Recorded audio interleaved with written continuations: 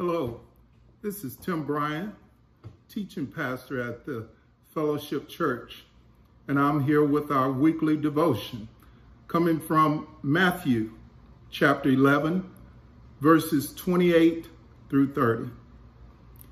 And here we find the words of Jesus as he says, "Come to me, all you who labor and are heavy laden, and I will give you rest.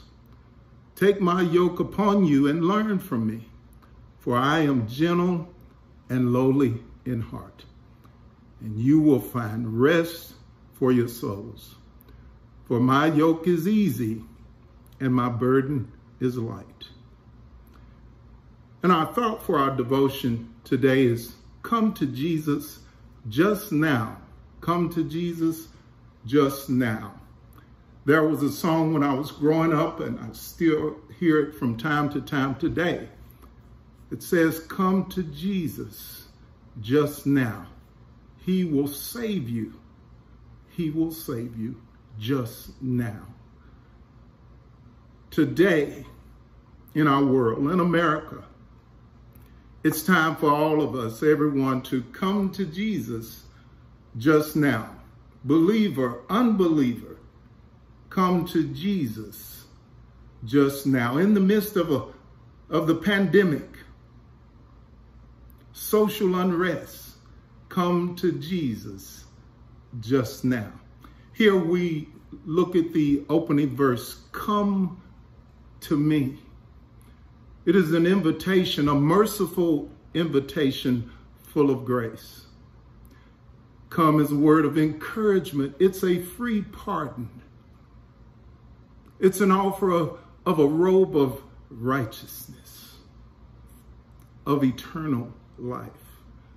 It's an invitation to come with all of your baggage, all of our shortcomings, all of our sin, and find rest for our souls. "Come to me, all you who labor and are heavy laden, and I will give you rest." It's rest from the guilt of sin, rest from the fear of the law, rest from the fear of hell. Do you know if you're saved today? What is your scriptural reference?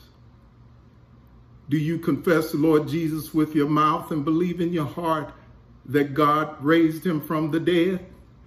If so, you are saved. He gives us rest from the fear of Satan, the accuser of the brethren. It's all about loving God and loving one another. It's time to repent, for the kingdom of heaven is at hand. God's love, God is love. Perfect love casts out fear. 1 Corinthians 16 and 14 tells us, "Let all that you do be done with love." Love God with all your heart, soul, and mind, and love your neighbor. Let us love one another as ourselves. Love your neighbor as yourself. And as we get ready to close our devotion time, we look at this word yoke. Verse 29, "Take my yoke upon you and learn from me, for I am gentle and lowly in heart, and you will find rest for your souls." To find rest, we are to be yoked with Jesus Christ. To be yoked is a form of submission, a form of servanthood. In biblical times, when the two oxen would be yoked, they would take a older, more experienced ox and team it with a younger, less experienced ox. And the older one would take the lead.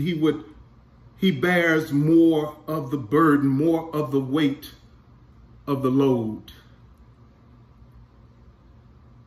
he teaches the younger one. And the thing about this yoke is that it is handcrafted. It fits. When Jesus yokes us, it's a good fit. It is secure. It is fastened. It is a good fit, and he leads us. I was so glad when one day that I got rid of my heavy load and allowed myself to be yoked up with Jesus. Come to Jesus just now. Understand, as we close with verse 30, he said, "For my yoke is easy." It's a good fit. It's secure. And my burden is light. Jesus will never leave you nor forsake you. He'll carry the load for us. May the Lord bless you. May the Lord keep you. This is my prayer.